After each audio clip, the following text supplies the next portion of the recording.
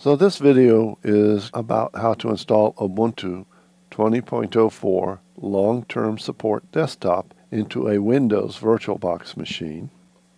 Before starting the demonstration, I'm going to go over some prior information. Those of you who are familiar with virtual machines can go ahead and skip this section. So where does Ubuntu come from? Ubuntu is an open source operating system based on Debian Linux.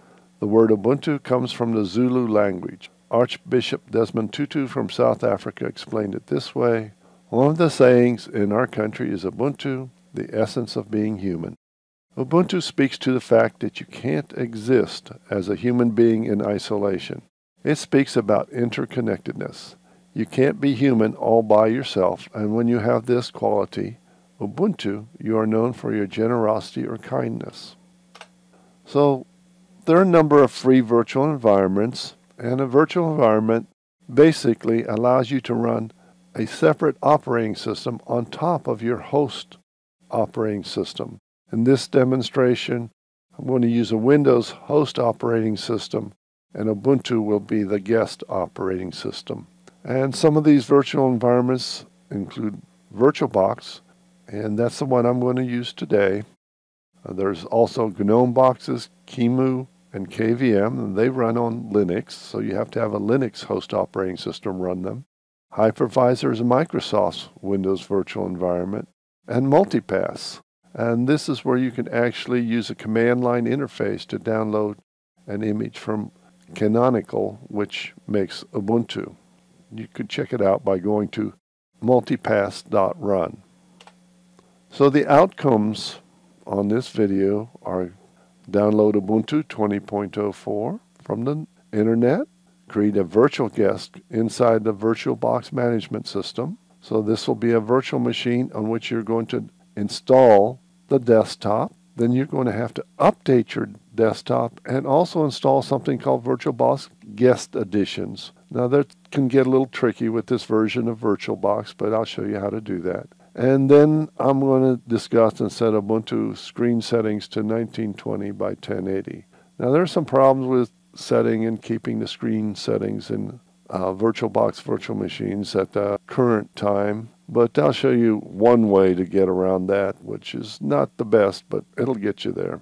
So your requirements would be a Windows host computer. I recommend at least 8 gigabytes of RAM, an internet connection, and virtualization hardware support, and this is done through your BIOS. VirtualBox 6 Plus installed on your host computer, 4 gigabyte of RAM free for your virtual machine, which is what you're going to assign your Ubuntu machine, and 25 gigabyte of storage or hard drive space free for your virtual machine, and a 2 gigahertz dual core processor or better. Quad core is better than the dual core for running virtual machines. Software used, you can go through this. I'm not going to read this off.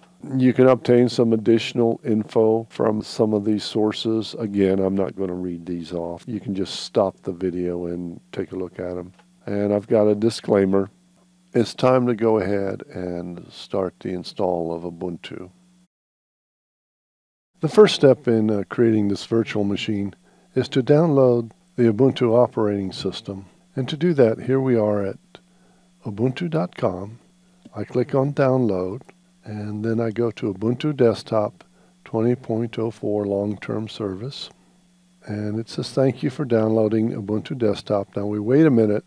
In my case, I've set Google Chrome to let me pick the download place for each download I make, and in this case you can see it's Ubuntu 20.04.3 desktop, and I'm downloading it at my Downloads Ubuntu 20.04 directory. Wherever you download it, the important thing is to make sure that you know where it's downloaded so that you can retrieve it later. And in this case, I'll say save. And if you wait a minute here or a second, it will say Ubuntu down here in the bottom left corner. It'll say 2 minutes left or something like that. And I'll come back to this point when everything is completely downloaded. Now we have a few seconds left before the download is complete, and you'll see that it says 0 seconds left, and so it's completely downloaded at this point when you see it says Ubuntu 2.04 20.04.3 ISO. So now it's downloaded. So we'll go on to the next step. Okay, here we are in the second step, and we're going to set up a virtual machine to install Ubuntu on. So we go over here to Machine, New, and we'll give it a name, Ubuntu 20.04.03 DT for desktop. And we're going to tell the machine folder where it's going to be installed. In my case, I'm just going to pick Other here and select the folder. And the type is Linux and version is Ubuntu 64-bit. Click Next. And it says the minimum is 1024. Ubuntu recommends 4 gigabytes, which is 4096. So I'm going to put in 4096. However, I think you could run 2 gigabytes. It will run on a little bit less. It runs a little bit slower. Click Next. And we're going to take the default here. It was create a virtual hard disk now. Click Create. And default hard disk file type. Click Next. And I'm going to leave it at dynamically allocated. Basically what this means is that when you first install your Ubuntu in the virtual machine, that it will use about 3 or 4 gigabytes of hard disk space, and then it will increase to however you set your upper limit to. And so I click Next. In this case, it sets the upper limit at 10 gigabytes, but Ubuntu recommends 25. But I'll give it a little more and make it 30 gigabytes. And click Create. So now I have my virtual machine created, but there are some things I want to go over here. Make sure that I've selected it. And then go to System. And you'll see I've got 4096 megabytes of RAM. In this case, that's 4 gigabytes. Processor, it says 1 CPU. Ubuntu recommends 2, so I'm going to set this. This is a big difference here. If you could have as many as you can, it makes it run a little bit quicker. And in this case, you'll see we've got the green, and this green is how much is on the actual host computer. And I'm going to enable nested VTAXMD, and this is like making a BIOS setting, Ubuntu virtual machine. Click OK. So let's go to display. I'm going to give it the maximum video memory, which is 128 megabytes. I need to go back in there. Monitor count, this is how many monitors is actually showing up. And the graphics controller, I'm going to leave it at this default setting. Now there are some problems with Ubuntu and VirtualBox in Windows trying to get this thing to run right as far as the monitor settings are. And leave acceleration unchecked. In previous versions of Ubuntu, installing it in VirtualBox, I would always check this, but for this version, leave this unchecked. So now we've got this. OK. Storage. Now, here we have to locate where the virtual machine ISO file is, or the Ubuntu ISO file is. So I would go to Empty right here. I could click on Live CD. When checked, the virtual disk will not be removed. I'm going to leave this unchecked because we're going to remove it. And then I'm going to go to where the disk is. Choose a disk file. Now, if you remember that it was located, in my case, it was in the downloads directory, but it would be wherever you've downloaded yours. And I will go to, in the downloads, Ubuntu directory 20.04, 24, and there it is, the 20.04.3 desktop. Click Open. Click OK. And we've got audio, network, and USB. So I'm going to basically leave all these alone. If you want to configure shared folders, maybe I'll make a video later on how to configure shared folders. For now, I'm going to keep this simple just to install Ubuntu. And that's pretty much it to set up your virtual machine to be installed. In this section, I'm going to install the Ubuntu operating system inside of our virtual machine here. If you recall, in storage, we've got the Ubuntu 20.404.3 ISO file set up in our virtual CD, and all we have to do is start the virtual machine and it will load up the Ubuntu ISO file. So I'll click OK here, double click here, and it's going to start. And there it is. It takes a while for it to start up. Now, as I'm installing this, one thing I will do is for these types of video sections where not much is going on, I will just cut those out. But anytime there's a decision to be made or something you have to do, I will just come right back to the video. Did a check and found no errors. We'll expand this a little bit here.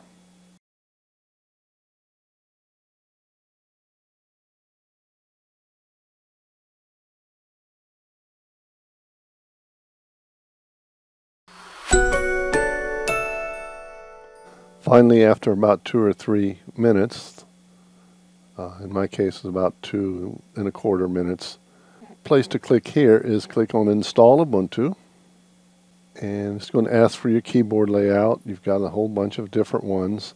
Now, since I'm situated in the United States, I use English US. You'll notice that one of the things that seems to be an issue here is that you don't get the full screen, but you should get enough that you can work with it. And then I will show you how to get your full screen later on. And click on Continue. And what apps would you like to start with? And I'm going to go with normal installation and download updates while installing Ubuntu. Of course, this also means that you have to be connected to the internet. I'm also going to click Install Third-Party Software for Graphics, Wi-Fi hardware, and additional media formats, and click Continue here.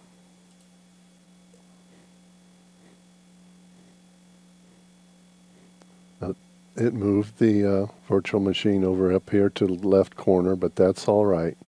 Now you've got a choice here. It says the computer currently has no detected operating system, and that computer right now refers to the virtual machine, not your host computer. What would you like to do? And I would say erase disk and install Ubuntu. Now there are some other things you can do as far as formatting the disk or disks you have on your virtual machine. And there are some advanced features. I'm not going to cover any of these. Just go for the default and click on Install Now. It asks if you want to write the changes to disk. Basically, you're going to have one virtual disk, and that's what we configured when we set up this virtual machine. Click Continue to proceed. And I'm going to expand this again. Back out here.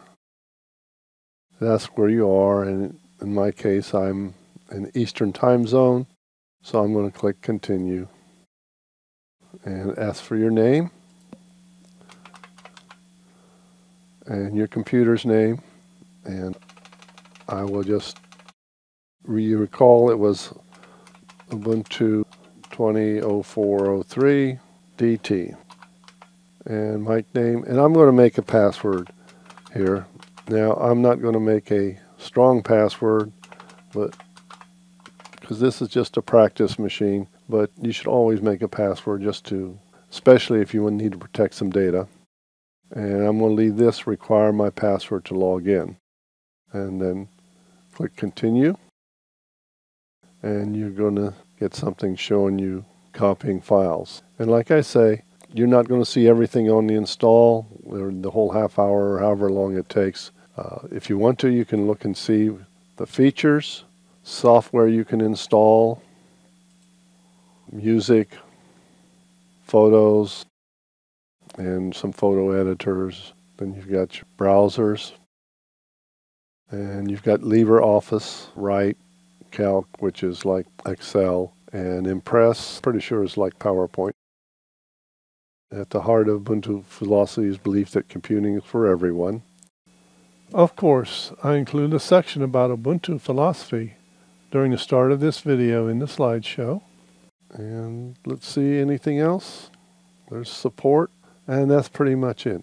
So I'll come back when I've got a decision to make or the next screen change, so you don't have to watch this continuous install.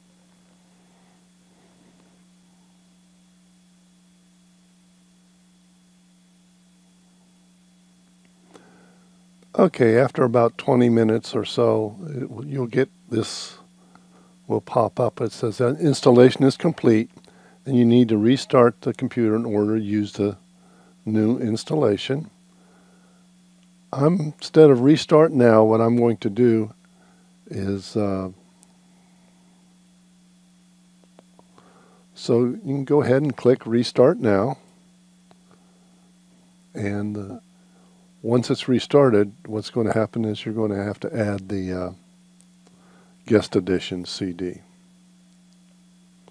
So to remove, now it says please remove the installation media, and what you have to do is go back over to, whoops, let's make this small.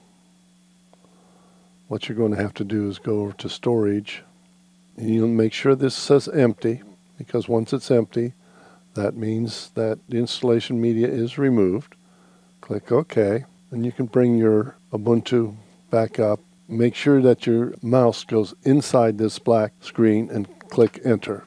The mouse has to be inside the black screen of your virtual machine for the virtual machine to capture your Enter key. If everything is okay, your virtual machine will automatically restart, and we can go on to the next step, which is install the guest edition. Okay, in this section, I'm going to be installing Ubuntu guest editions.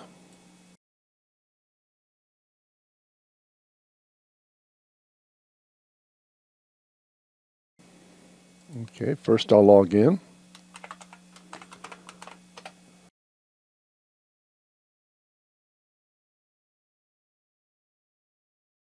So now we are at our first login after installing Ubuntu, and I'm going to be in the process of installing guest editions. On your first install, it's going to give you a bunch of options here to sign on and everything like that. So I'm going to skip it and just click Next. Live Patch is a way of securing your machine using Canonical's Live Patch. Click Next. Help improve Ubuntu, that's up to you. Yes, send the system info to Canonical, or no. You can see this, show the first report. You can play around with this. Click Next. Privacy, I'm going to leave that. Allows application to determine your geographical location, and indication is shown when location services are in use. I'm going to leave that unchecked. Click Next, and you're ready to go. And I'm going to click Done here. Now it says Software Updater is ready to go. Normally what I do is with a Software Updater, I update after I install Ubuntu Guest Editions. So I'm going to close this for now. And to install Ubuntu Guest Editions, I go over here to Devices, and it says Insert Guest Edition CD Image. Click on that. Now you have VBox _GAS 61.30 contains software intended to be automatically started. Would you like to run it? We'll click Yes right here. Now if you want to see it where it is, right here is the guest edition CD. It shows as a CD. That's where it is on the bottom. And we'll click Run. And it's going to ask for your password. So you put in your password. Goes verifying archive integrity, all good, and installing additional modules. So it says this system is currently not set up to build kernel modules. Please install the GCC Make Perl packages from your distribution.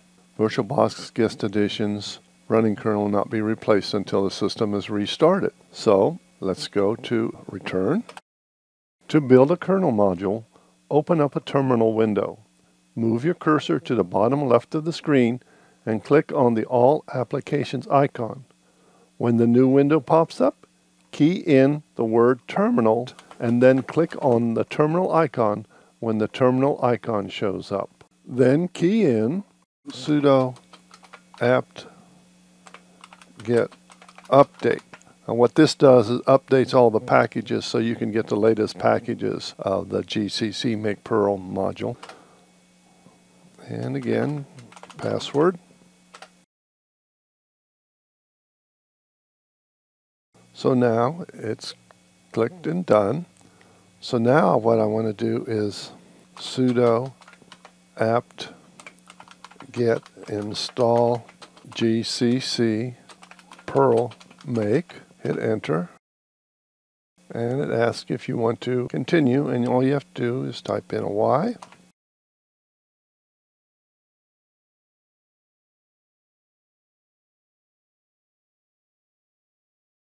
So after a few minutes, this is installed, and we're ready to go ahead and restart the virtual machine. When it starts back up, you will actually see this screen go to a larger size, and at that point we will put in all the latest updates. So now log out, power off, and we're just going to click restart so it'll come back and you'll see it bouncing around. After restarting, we're being asked to sign in again.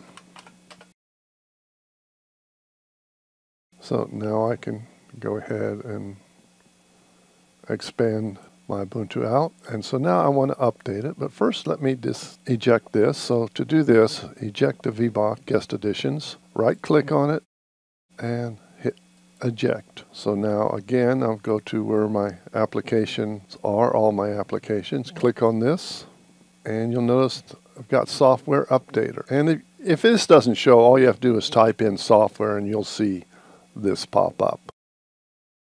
Let's open that up. Here it is. It checks for updates. Now we've already done that check for updates with sudo apt get update. We can also use the terminal to do sudo apt upgrade. Updated software is available for this computer. Do you want to install it now? So we're going to install it now. Again, we're going to have to wait some minutes. Of course, the password.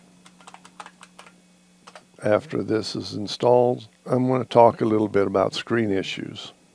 But for now, you're going to have to wait a few minutes. So now the update has been completely installed. So it's taken about a little over 20 minutes on my machine to do this. Of course, the video hasn't been running for 20 minutes because I've taken and removed a lot of the boring stuff and only showed you the stuff where you need to make a decision or click on something. So right now I'm going to do a restart now, and in a minute when I come back I will be dealing with a little bit about the screen issues as far as setting the screen size and trying to keep it at a certain screen setting, and that's an issue between VirtualBox and Ubuntu. So restart now. Now, as far as goes to setting screen size, I have not found a way to make Ubuntu play nicely with VirtualBox to maintain stable screen size settings. For example, if I want to set the screen to 1920 by 1080, I can set it, but it won't keep the settings. I can go here where it says Show Applications, go to Settings, key in Settings, and then click on Settings, and come down here where it says Display, where it says Resolution. Usually I can find 1080, 1920 by 1080. Sometimes I can't.